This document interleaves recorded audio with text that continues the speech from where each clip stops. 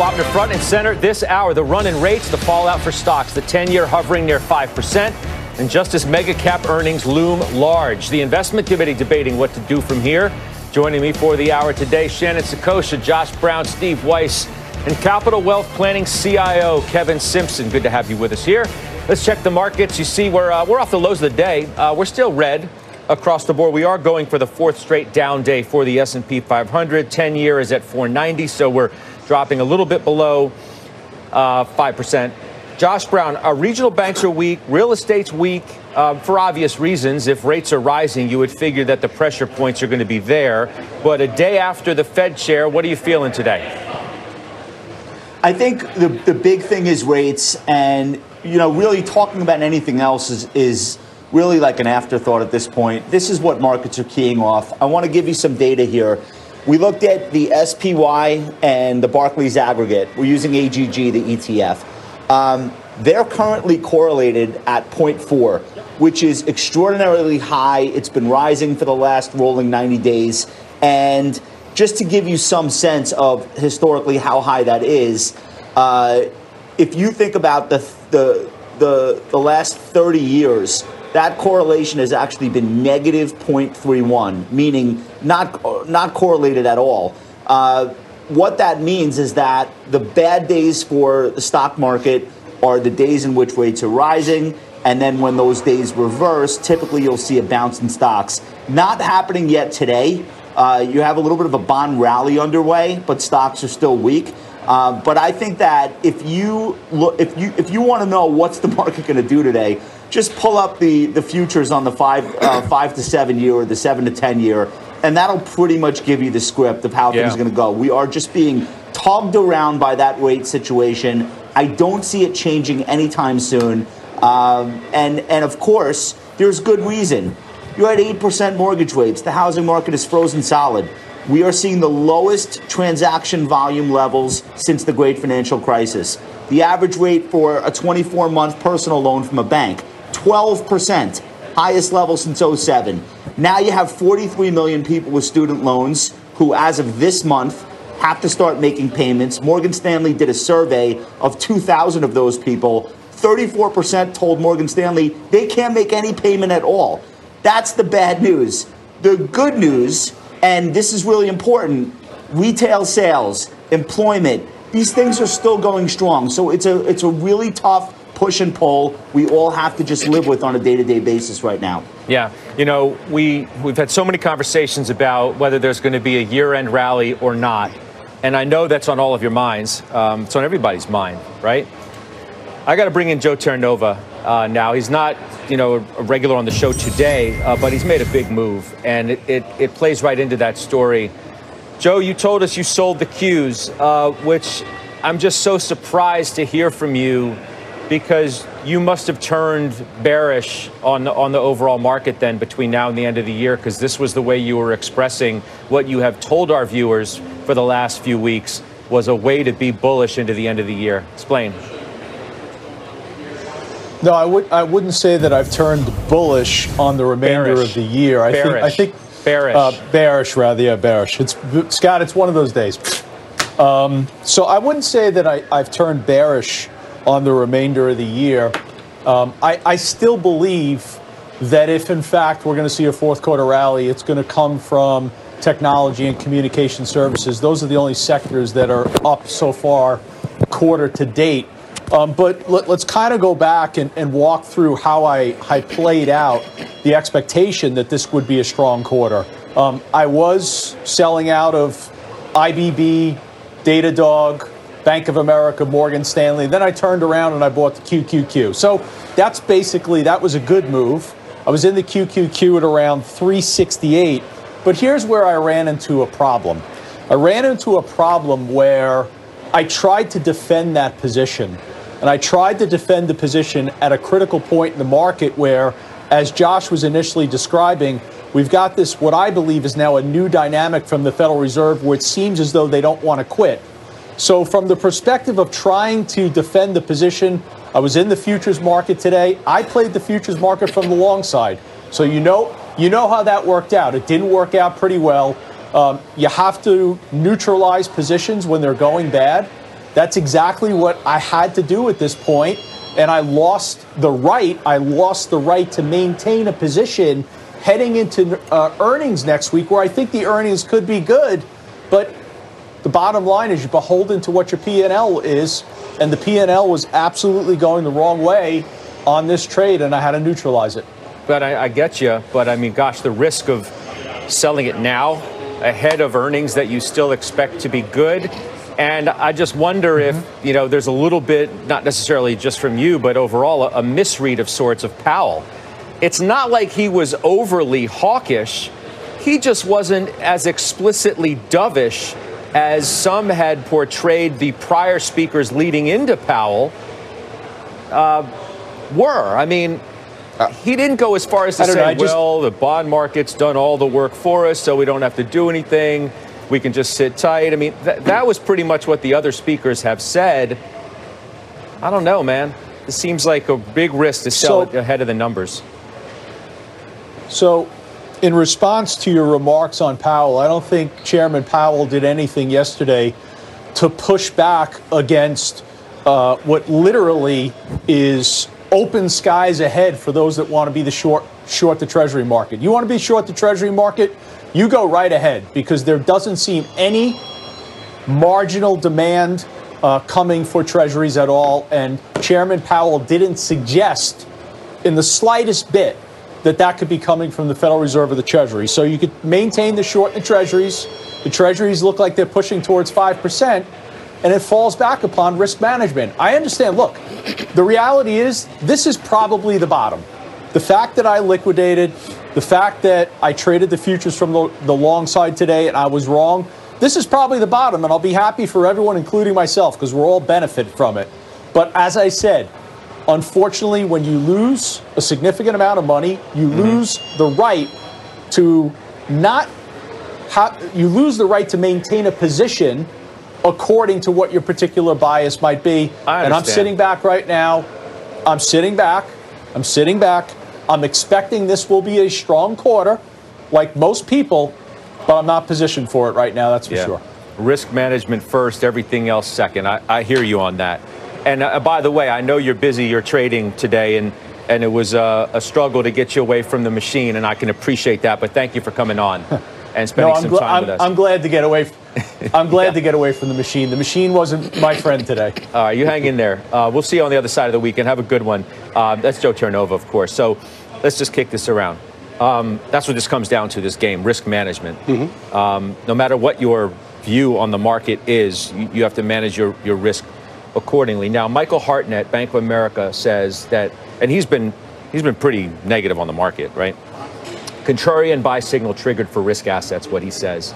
That as long as yields stay below 5%, right, absent a surge in yields, oil below 100, that, you know, 3-month returns post the buy signal that they get, stocks would be up 5.5%, global stocks 7.6%. What's your take here post Powell? It's not like the market's fallen out of bed all that much. I mean, well, yeah, I mean, it's not done, but if you're a trader, how crazy do you have to be? You know, how ignorant of risk management do you have to be to go into this weekend long what's happening in the Middle East? And it's not just isolating to Gaza and to Israel. It's that we've now seen missiles from Yemen, which are coming allegedly because of Iranian-backed militants. So the downside to investing, we've heard some of the most experienced investors who have a more of a global look and more of a wide-ranging look with between credit and equities, gold, etc., like Paul Tudor Jones and like others, saying this is the worst time to invest in the market because, and I'm paraphrasing, because of the risk profile. So the way I look at it is, sure, there may be a seasonal fourth quarter rally, but from what level? I would tell you not from this level. Hey, hang on 2 seconds. Let me go down to Emily Wilkins in D.C. Following the vote as Republicans try and elect the Speaker of the House. Emily, what's the latest here? Hey, Scott. Well, Republicans and really the entire House has just finished their third vote for Speaker. And again, Jim Jordan has fallen short of the 217 needed to get the gavel. And this time he's lost more support than ever before. 25 Republicans decided to vote for someone else other than Jordan. That is 3 more than we saw the last time. And all of those 3, they are members from really critical districts for Republicans to win. Republicans could potentially forfeit the majority if any of those members were to lose in 2024.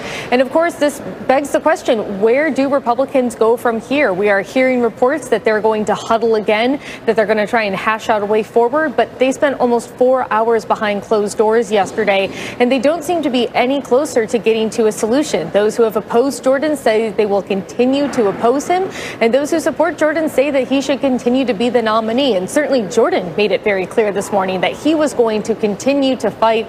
He suggested he could do it throughout the weekend, but at this point, it's not clear when next votes would be. It's not clear if we're staying over the weekend. And it's certainly not clear what is going to happen when President Biden's $100 billion package for Israel and Ukraine and other priorities gets to the House. Because at this point, the House is completely gridlocked. They're not able to move anything. We've got a potential shutdown looming in less than a month. And there is just a lot of uncertainty up here in Capitol Hill.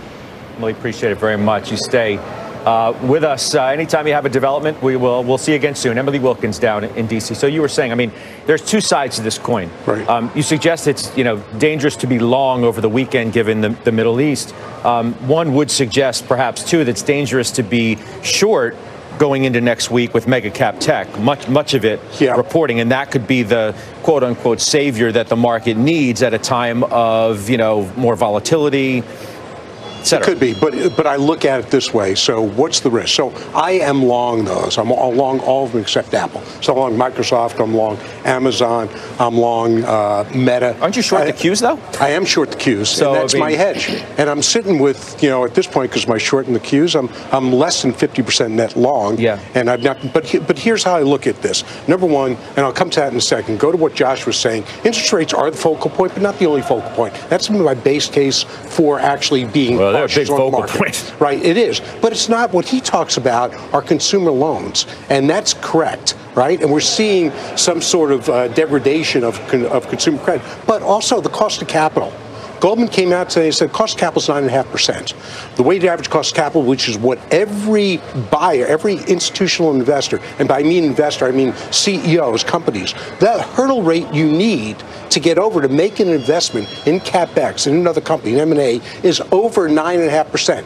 For 2022, where we saw none of that activity, relatively speaking, it was 8.5%. So we've gone up substantially. So number one, it's freezing corporate behavior. You heard Bostic, he talked about the massive tidal wave of refunding that has to happen from commercial credit. Well, why do you think, for example, we showed the KRE and the KBE today are getting hit especially hard. Regional banks, real estate, for some of the very reasons that you're talking about. The threading the needle for Powell, to me, boils down to this fact. It's choking demand to some respects, because he says the whole problem with everything going on right now, there's too much demand. Right. So they're trying to choke off demand, but at the same time worried about they can't afford to have a credit event. And well, I mean, there already was one of some respects when it comes to SVB. I mean, they can't have more bank issues. They can't have more substantial credit event that causes even more consternation to them. Look, them. The issue with SVB, it was blown way out of proportion in terms of its relevance to the financial system. We're not going to have a credit event in the financial system. We may have it isolated because commercial real estate's on the balance sheets of the regional banks. Well, we would have, though, because it was SVB was but a small snowball, which started to roll downhill, which became a giant snowball because it spread to the. What do you mean it's disagreed? That's where we disagree. Well, what happened to First Republic? Where's that? First Republic was in the same trade as SVB. But I'm just saying, like, if the Fed didn't step in, you think everything would have just been just fine? I don't think it would have been a major credit event. Absolutely not. We're going to have to disagree on that. If it were J.P. Morgan, if it were B of A, if it were KeyCorp, that would have been a major credit event. But it wasn't. It was isolated to the VC community, to early startups. You have to look at what these banks actually did for a living and the risk they took on.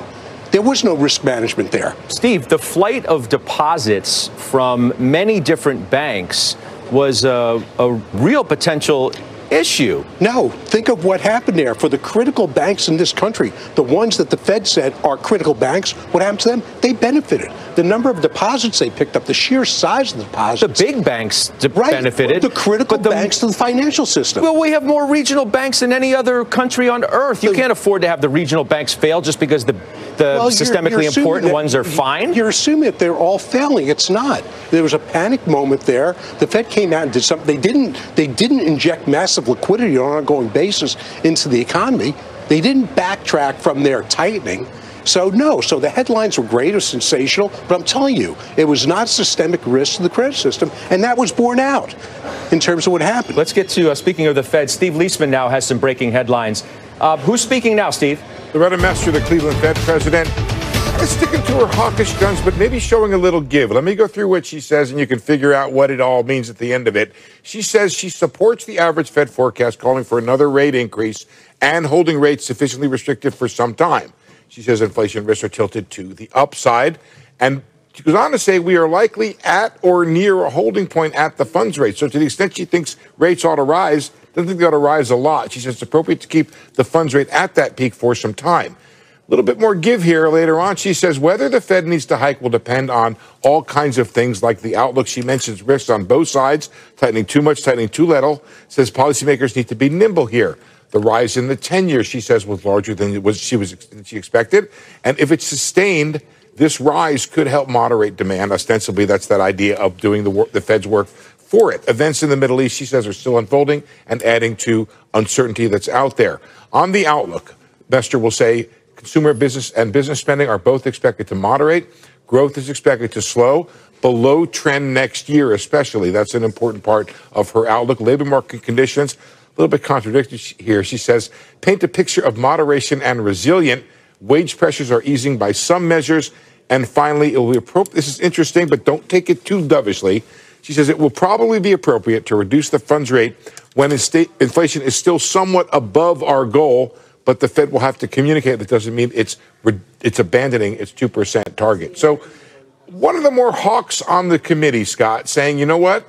We're very close, but she still thinks on balance one more, but not sort of hell-bent on it is the best way I would put it. So you've had, roughly, 23 or so hours to think about what Mr. Powell had to say yesterday. And I guess my takeaway, as I expressed at the top of the show, Steve, was that I didn't think it's like he was all that hawkish. It's just he didn't meet the doves, if you will, who certainly have sounded more dovish in the days leading up to Powell before the Economic Club. He wasn't as explicit as some of the others maybe have been regarding the movement in the bond market, doing some of the work for the Fed. How would you express it today? I don't have much difference with that, Scott. I think that there's not much to be gained from debating whether the Fed does that other quarter or not. You can see the probabilities went way down. I haven't looked in the wake of Mester here if they're down further or pretty much the same. The debate is really about how long the Fed will hold. And that's going to be at least 6 months. Even Raphael Bostic this morning talked about not thinking about cuts until sometime the next second half of next year. That's really the debate. That's where the market is right now. Maybe there were people out there thinking that Powell was going to be much more explicitly dovish, but I don't see how you go into a meeting where the inflation rate was up on the month in September. The data has been so strong and expect the Fed chair to be dovish. I just can't really help myself if people came to those kind of conclusions. That was not what he said. That's not what he can say, Scott. It's kind of silly to think that he's going to get to, all clear. Inflation's 3.7%, 336,000 jobs, GDP at 5.4%. What do you want the Fed chair to say in that context when he's trying to bring inflation down? Yeah, I appreciate it, Steve. Thank you. It's good insight. Steve Leisman, our senior economics correspondent. All right, Shannon, the ball gets thrown your way. So how are you feeling about the market on this Friday? Well, I think it's a positive, actually, that we're done with Fed speak for this week. And I think that the challenge here is, Scott, is that the more that we're focusing on what the Fed is doing or not doing, if I do actually think that investors are sort of hanging on this confirmation that the Fed is done. And I agree with Steve that it doesn't really matter, but I think investors are still looking for that, at least in the equity markets, to create that ceiling for the 10-year right now. I think that putting Fed speak behind us and putting what's happening on the yield side behind us is really, why we should be looking forward to the earnings season. And I think that if we go back to the first 2 quarters, yes, we have seen earnings expectations come down a little bit for the next 3 quarters or so, particularly on some of the financial earnings that we've received. However, every indication is that we've seen an earnings trough in Q2. So, there needs to be, I think, some follow through in terms of this earnings season to reset perhaps the potential panic mode that the rate environment is setting for us. But I think that with Fed behind us and really a blockbuster week next week in terms of the data that we're going to be able to gather at the company level, hopefully that steadies, provided that the results are better than expected, which they have been the last couple of quarters. So I'm, as an investor, I think I'm looking forward to that. I'm looking forward to getting that micro rather than be focused solely on the macro, because the macro right now is very convoluted and difficult to evaluate. Yeah, those are really good points, right? You get Kevin, and by the way, Kevin has a number of moves that we're going to get to on the other side of our first break. But before we do that, Shannon makes a good point. The bulls need something to take their attention away from the 10-year and from the Middle East headlines. And here we go with mega cap earnings. Microsoft and Alphabet Tuesday, Meta Wednesday, Amazon Thursday. Is that just what the doctor ordered? I think from a news cycle, it certainly is, but we can't discount the interest rates. When Josh talked about the beginning of the show, how important it is, it's the narrative of the market. Because so many viewers, you haven't seen interest rates high. Even the expectation yesterday is, well, rates went up, we need them to come down again, because that's what has happened lately. Steve talks about 6 months being higher. I think we're talking about a year at least where we're going to have rates higher. And that's probably what higher for longer means. And James Gorman in the Morgan Stanley conference call, he kind of nailed it. He said, when you get 5% risk-free, it's very difficult to get motivated into the risk-on assets. And I think my job as an equity manager, not an asset allocator, is to look for things, and we'll talk about trades, but trying to find things that can produce relative return in a higher interest rate environment and not banking on lower rates to save us. So let's do this. Let's squeeze in a break. I appreciate you being patient with us. It took us a while to get to you, but we're going to start with you on the other side of the break because, as I said, Kevin's got several moves that all of you need to know about. We'll do it next. Our chart of the day is in that mix as well. We're back right after this.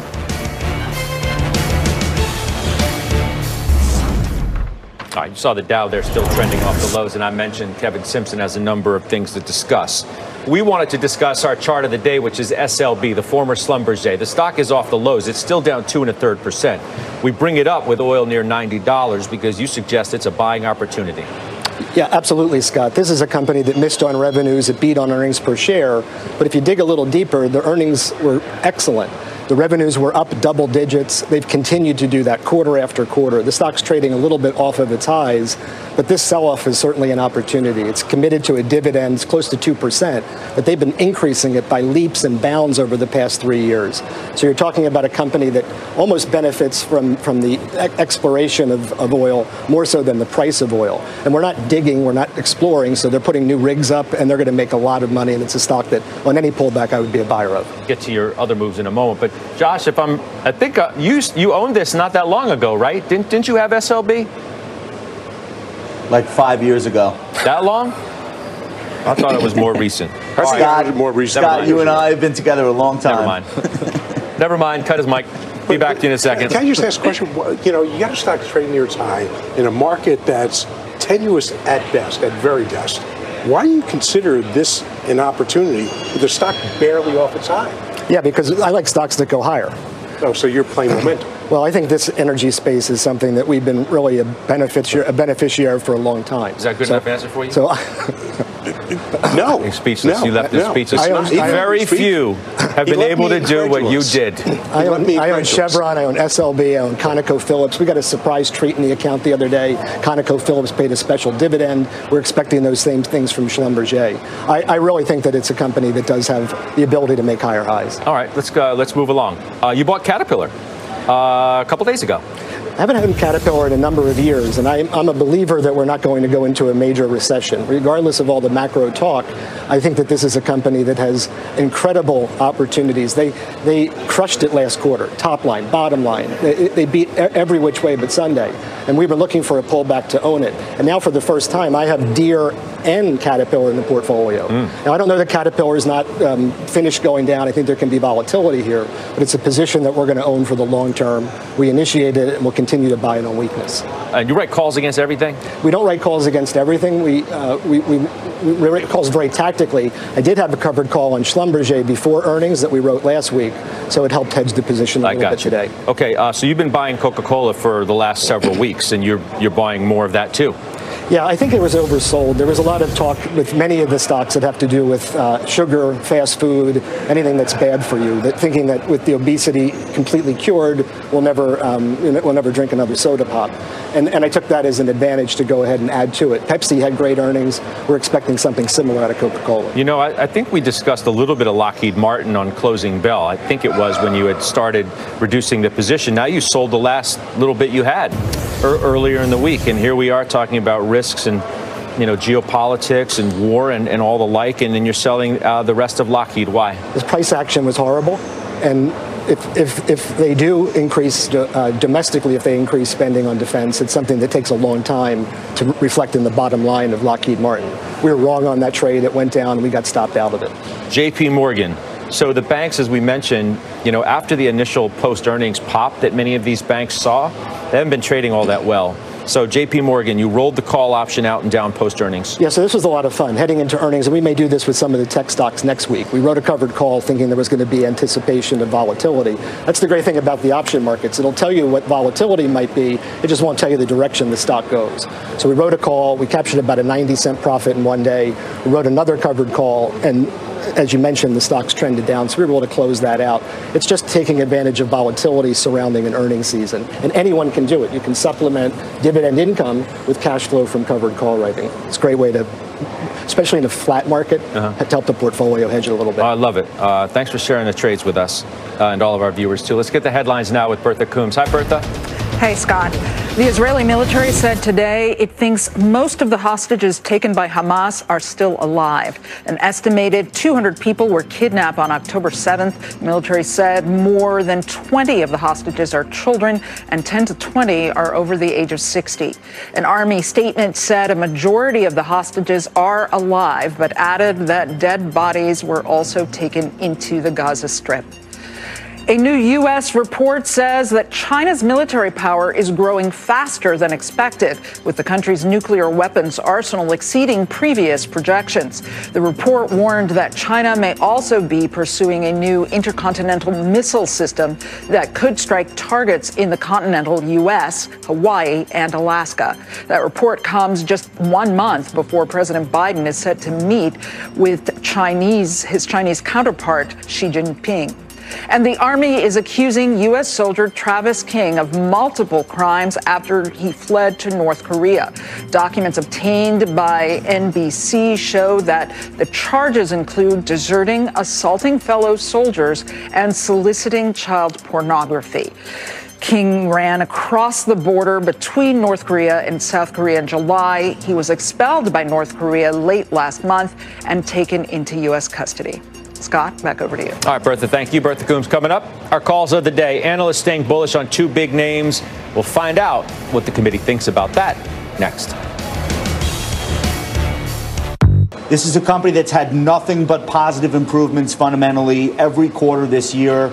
I think the stock just goes down with the market. It's still a beta name, but it really should not be low 40s. I think it's mispriced and going higher. Weiss, you like it? I do. I agree. It trades with the market, whereas CEO, since he came in, has just had such amazing impact. It's almost unprecedented. Everything he's done has been right, and he's done it with incredible execution. All right, McDonald's, Kevin Simpson, price target goes from 340 to 310. It's still a buy at UBS. You own that too, right? Yeah, I think the call might be a little late. When it got down to 250, we brought it back up to a 5% position. I've owned it for 10 years. It's an incredible dividend grower. If it gets up into that 290s, we'll write calls on it. And if his target's right at 310, we'll be super happy. Josh, what do you think about about McDonald's. I mean, Shake Shack's the way you primarily play. I think it may be the only restaurant stock you currently have, and correct me if I'm wrong. Yeah, so I'm not a big fan of individually owning a lot of these types of restaurant stocks. Instead, I own Toast. I think if you own Toast, you benefit from just this bigger trend of people eating out more, whether it's casual, high-end, quick service. I still like TOST. It's been stuck in the high teens for a while, but I think that's the way to go because in any given quarter, any of these restaurant companies can screw up or have an execution issue or miss the mark with their advertising, and I don't want to be susceptible to that. So TOST over pretty much any individual name. Shan, how do you view any of these in this space? Yeah, I think it's the big question, Scott, is what happens to middle-income consumers, right? Do you start to see trade down into, from a Chili's or an Applebee's to McDonald's? I think that if I look at, being able to drive sales without price promotion, so if there's loyalty programs or an app, McDonald's has been executing well on that. Or to Josh's point about a Shake Shack, is there a specific demographic that they're targeting and being very thoughtful about locations? So I think you do need to be need to be a little bit more prescriptive in building this out. But I think it does really hinge once again on that, like what happens with the middle income consumer next year. Yeah. All right, up next, Mike Santoli. He'll join us with his midday word. We're back right after this.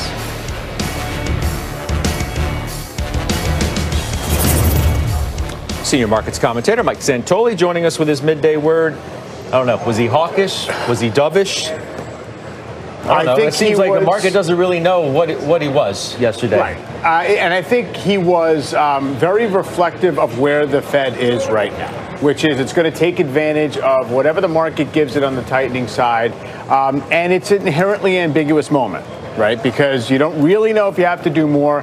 And I think that the market doesn't know what to do with it because also the Fed's not the story right now. And it hasn't been for a little while.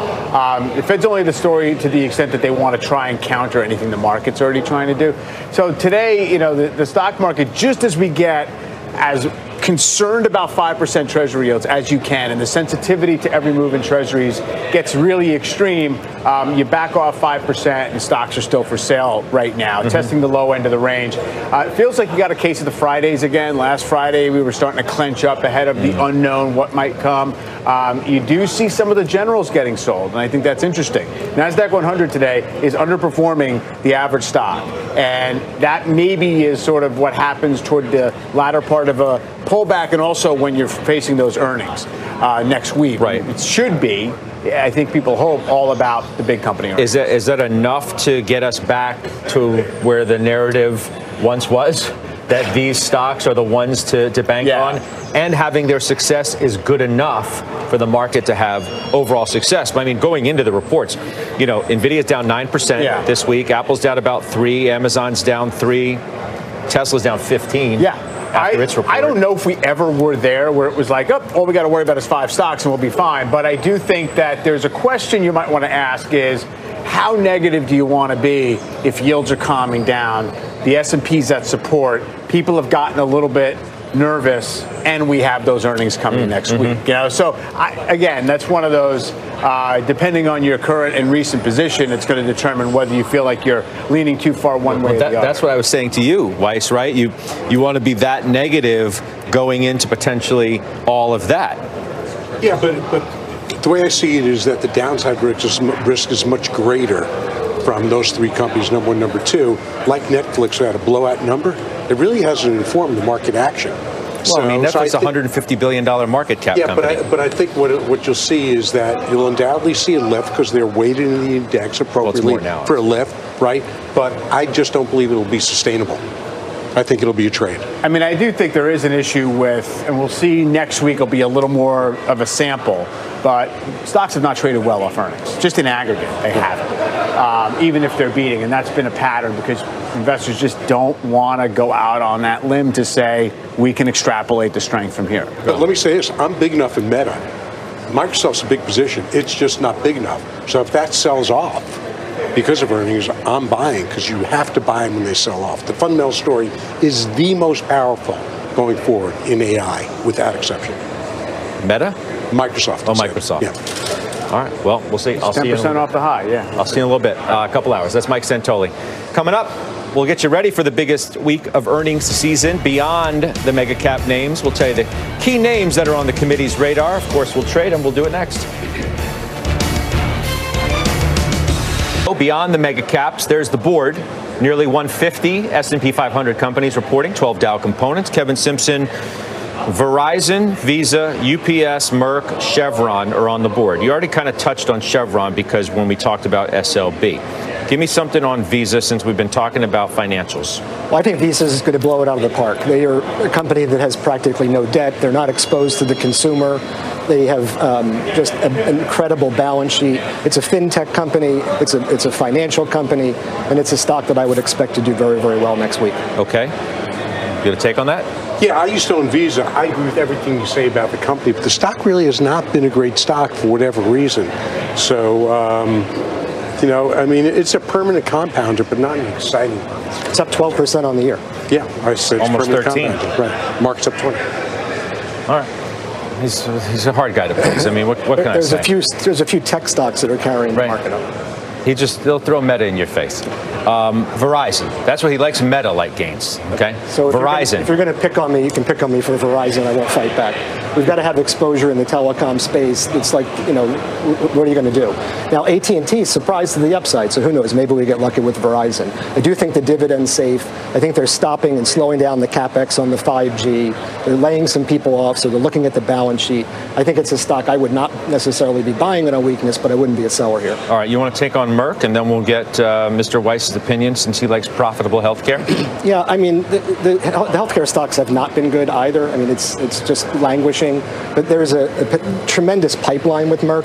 The balance sheet is fantastic. The profits are always there. They just beat and beat and beat and beat. No one's interested in the share price or the stock. So again, I'm not sure if I'd be a buyer on weakness, but I would not be a seller. What about UPS? Well, I love it. I think the market's getting UPS so wrong. Ever since the last quarter, they've been selling off. They settled with the Teamster. They sold off. I don't know that the numbers will be great, but I would absolutely buy on any weakness with this company next week.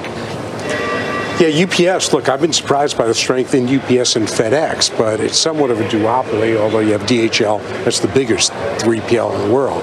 So it'll be very interesting, but with consumer not slowing down, with what we've seen in retail sales, there's no reason to think that they're going to disappoint. And they've got more price discipline in terms of what they charge their customers and who they do business with. So I think it should be okay. Shan, take us beyond the mega caps on the board. Which stocks, if any, jump out to you that you'll be watching more than some others? Yeah, I mean, we've got a number of large industrials next week, Scott, and I think that's another key point. Is this relative reacceleration in manufacturing and the potential for infrastructure spend next year coming out of the Inflation Reduction Act? Does that create, Kevin obviously made some trades in this space, with CAT. Does that create some, fundamental enthusiasm for the industrial sector? Or is it just too late cycle to get excited about cyclical? So looking at sort of some expectations for next year in the industrial space is, I think, an interesting point outside of mega cap tech next week. What about you, Josh? Look, I think this is going to be a tough market regardless, and I think what you want to focus on, the thing that worked all year, is quality. You take a look at every sector in the market, the stocks that are on top in terms of returns year to date have one major thing in common. They're the best companies in the group with the best balance sheets and the highest earnings quality. And I don't see why that's going to change in the next 10 weeks. So if you're out there on a day with the VIX at 19, 19.5, 20, and you want to add risk, add it the right way and focus on the companies that have the highest quality. I think that works in all 11 S&P sectors, quite frankly. Let me just get you real quick, Josh, on a couple of mega cap notes that were out related to earnings. We couldn't get to it because we had so much going on in the A block. But the technical setup Wolf is talking about for mega caps, for example, Alphabet is going to outperform into the print. Yeah. That's you. Amazon, there's some positivity out there. RBC says the positioning sets up most favorably among the mega caps for Amazon. You want to take those?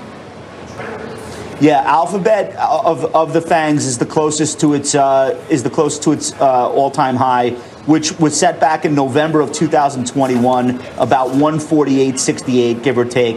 The stock is 10 points away. And it's really done nothing. It's been biding its time. It's almost 2 full years. But if you look at the earnings growth, it's actually better than Apple. It's better than some of the stocks that have made new highs subsequent to then. So I think this is the one that I feel best about going into the numbers. JP Morgan points out that Amazon is their #1 internet pick going into this new earnings report. What Amazon has in its favor is that they have drastically cut back on costs, and that's going to start showing up in free cash flow in a way that might be an upside surprise to the street. So I'm long both those names. I agree with both of those ideas, technically and fundamentally. I want to be an Alphabet and Amazon more so than the other FANGs going into next week. All right, we will take a quick break. Bitcoin having a breakout week of sorts. We'll get the committee's take next.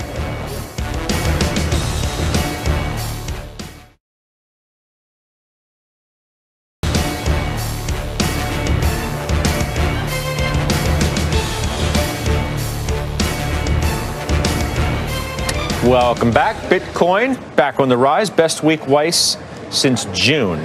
You own Bitcoin. I do. And what's behind that is that decision that the D.C. Circuit Court of Appeals made, beating down the SEC in terms of with Grayscale, Grayscale's quest to launch an ETF. And today is the day that the Circuit Court of Appeals has until to modify their decision for not going to. The SEC already came out and said they're not going to appeal. So I don't believe in the use case for Bitcoin. I don't see any use case for it. And in 13 years, one has not emerged. But I do believe in supply-demand driving a trade. So as you get these ETFs approved, as you get the massive marketing machines from BlackRock, from Melody, there's just not enough. So I'll buy a little more. I missed it. I tried to buy some today, but I missed it. I will buy more. I think Bitcoin keeps going higher. Okay. We will take a quick break, and we'll come back with final trades next.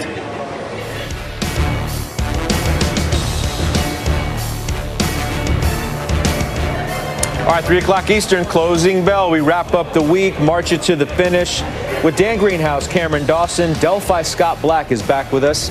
Value investor extraordinaire will give us some stock picks, I'm sure. Chris Harvey, too, has a new note out today from Wells. He's been talking about what stocks need to do or what they can do between now and the end of the year relative to rates and earnings. So we'll catch up with him, too. Shan, final trade, what do you have? Consumer staples, and not just because people are feeling uneasy about the Middle East. There's an opportunity for margin recapture in this sector next year as inflation comes down. Thank you. Josh Brown? Uber, they're a late reporter, not until November 7th, but it'll be here soon, and I think it'll be a good report. Yeah, speaking of late reporters, don't forget next week we don't get Apple yet for a little bit. We don't get NVIDIA yet for a little bit. So, we got to go in steps here before we get to the biggest one in the market and arguably the most important as it relates to AI to some. Kevin Simpson, what do you got? Well, we do get Microsoft, and that'll be my final trade. It's off 6% since the last earnings report. They crushed it top and bottom line, double-digit growth for years. I like the stock. I'm staying short the ITB. I just don't see any good news for construction, either commercial or residential. All right, thank you. See you on Closing Bell. The exchange is now.